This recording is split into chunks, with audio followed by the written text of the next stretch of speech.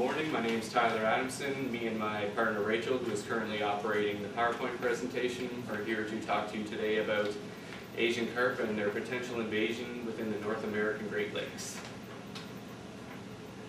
Asian carp is a term used to generalize multiple species of carp originating from Eastern Asia but with established breeding populations within North America. Main carp species of focus within this category include silver carp, bighead carp, grass carp, and black carp. Silver carp and bighead carp being the main species of concern. Asian carp are considered one of the 55 invasive freshwater species within Canada. They are also considered one of the worst 100 invasive species by the World Conservation Union. In Ontario, it is illegal to be in possession of live Asian carp, and there are fines and jail time possible for being in possession. One of the main species of concern, as it is of large size and is capable of rapid reproduction rates, is the silver carp. It has the ability to project themselves 3 meters out of the water in response to potential threats like vibrations in the water caused by boats. The native range extends as far north as 54 degrees, the 54th parallel. It is capable of traveling up to 64 kilometers a day under ideal conditions with lack of obstacles and stable currents. The bighead carp.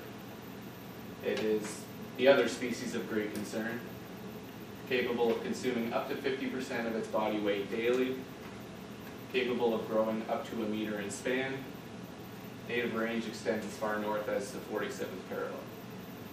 It is a very successful invasive predator, easily able to outcompete native fish species by its consumption of algae and phytoplankton. It is also capable of traveling up to 64 kilometers a day. These are just 2 examples of the carp of main concern. Bighead carp are characterized by their eyes are slightly below their mouth. Their head is slightly a blackish tinge and their body is like a silvery, blackish, splotchy pattern. The silver carp again have eyes below their mouth, more of a greenish head, and characterized by a greenish silverish body with greenish fins. The grass carp. It is a herbivorous fish which consumes phytoplankton and algal matter. It was imported to North America for macrophyte governance within fish farm facilities.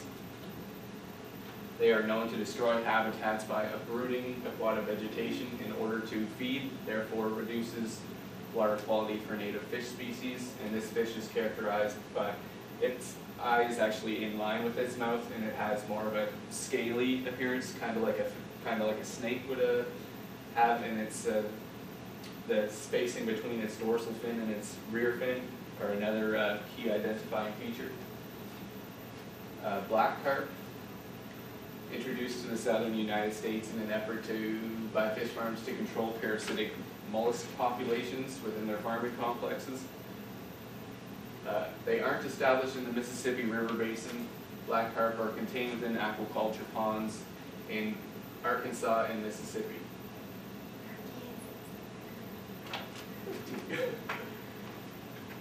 Asian carp were first introduced to North America in the 1960s and 70s by fish farmers and government agencies in the southern United States. This was done in an effort to control levels of aquatic plants, mollusks, and other troublesome organisms. In the early 1990s, the carp escaped from the fish farms during periodic events of flooding. Introduction to the Asian carp.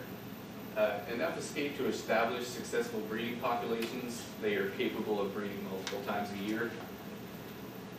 Therefore, they have spread exponentially throughout the tributaries of the Mississippi and Illinois river systems. They now account for 90% of the biomass in some lengths of the Mississippi and Illinois river systems. And I'm going to let Rachel Walker take over from here. Thank you.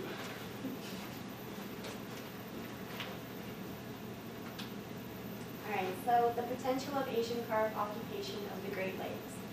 The native range of the bighead carp extends as far north as the 47th parallel. This corresponds to the latitude of Lake Superior. The native range of the silver carp extends far north as the 54th parallel, and this corresponds to the latitude of the southern basin of Hudson Bay. Continue. Considerable amount of potential food sources and spawning beds within the Great Lakes Basin. This is due to the familiar northerly range of the Asian carp species, as well as the familiar ecology of the Great Lakes. The cool temperate waters found near the shores of the Great Lakes are ideal habitats for many of the species within the Asian carp category. Potential commercial fishing impacts. In 2008, there was over 500 active commercial fishing licenses in Ontario, a total economic contribution of between $180 and $215 million. The commercial aquaculture industry contributes approximately $65 million annually to Ontario's economy. Sought-after commercial fish species include yellow perch, whitefish, and lake herring. Preventative measures. So there are electrified barriers at the Chicago Sanitary and Ship Canal, and they're in place to hinder the advancement of aquatic invasive species between the Great Lakes and the Mississippi basins. The disadvantages of this preventative measure include periodic maintenance and potential power disruption/outages. This is useless during times of flooding, when temporary connections may be made between the Great Lakes and the Mississippi River Basin. Preventative measures continue. So rotenone is a chemical that affects all gill-breathing organisms by inhibiting the use of oxygen, although vulnerability to the poison varies among species. So rotenone is used in emergency measures to prevent carp from migrating to Lake Michigan when the electrified barriers are in need of maintenance. It was approved by the EPA in 2007, and the byproducts include carbon dioxide and water. Therefore, there is no accumulation in water, plants, soil, or surviving organisms. eDNA testing. Environmental DNA, or eDNA, is used as an early detection tool of the invasive species.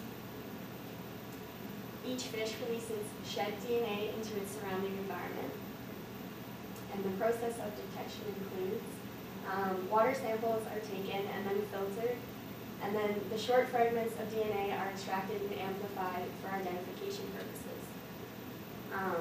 They've actually found shed DNA of the Asian carp past the electronic barriers, so they don't know if it's actually in the Great Lakes yet or if it's just in that small area.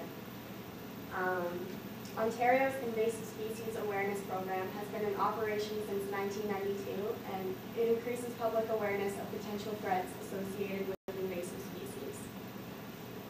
In 2005, the Ontario government banned the possession of several live Asian carp species, as well as the trade of these species, and hefty fines and possible jail time serve as deterrents. Thank you for watching. And this is just where we got our images from.